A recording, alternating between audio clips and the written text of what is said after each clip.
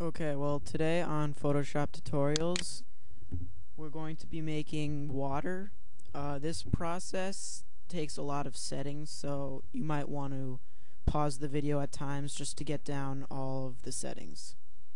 So first you want to open up a new document that has a picture that you want to put water on, and make a new layer and double click the layer thumbnail to open up the layer style palette.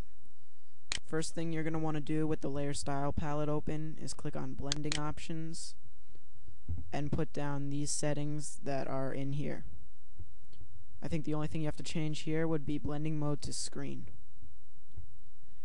Once you're done with that, drop shadow, we're going to be using these settings. Pause the video, put these settings in. For inner shadow, we're going to be using these settings, and this is white. For outer glow, we're going to be using these settings. Once you've put these settings in, you can go back and check them to make sure. Click OK. When you have the settings that you want to save them, just click here on your styles palette. If you don't have this open, you can go to Windows and click Styles. To save it, come over here, click this new style palette, and just name it whatever you want. Water style, whatever you feel like. So you'll have it saved up here. Now what you want to do is, once you have the style applied to your layer, come and get your brush and set it to a decent size for your picture, and you can just start seeing that the brush will make like a clear water looking shape, and you just make little water droplets. And once you have the desired amount of water droplets on your picture, what you can then do is control click your layer thumbnail where the water droplets on. So you select all of your water. Come down here to your original image that you want to make the water on, and click Filter, Distort, and Spherize.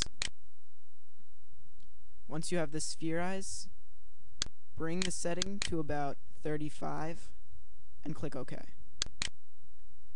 Now it should have a more magnified watery effect. And that is how to make water. For the second part of this tutorial, we're going to be making ice, which runs off the same principles as water. Here's ice. There's just more of a textured look to it, nothing too hard. With ice, what you're going to want to change is, when you go to the layer styles palette, put in all the settings as water, but come down to bevel and emboss, and put in these settings. And once you put these settings in, click down here on texture and put in this textured setting right here. And then put in 85 plus 476. Now click OK. And once you have your new style, click Create New Style, name it Ice, and click OK.